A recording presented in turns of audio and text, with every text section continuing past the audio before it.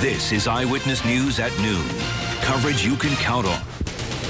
We, of course, continue to follow breaking news on the Boston Marathon bombings. Here's what we can tell you right now. The entire city of Boston has been placed on lockdown. People are being told to stay inside their homes as swarms of law enforcement officials sweep the area searching for one of the suspects. And that search is centered right now in Watertown. The first suspect, 26-year-old Tamerlan Tsarnaev, seen here in the black cap, is dead, apparently killed by a shootout with police.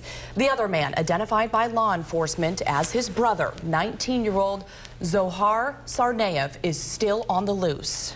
And there's a local connection to the suspect. UMass Dartmouth is now closed and on alert. The school telling us the wanted suspect is a registered student there, and they're asking the school community to take shelter.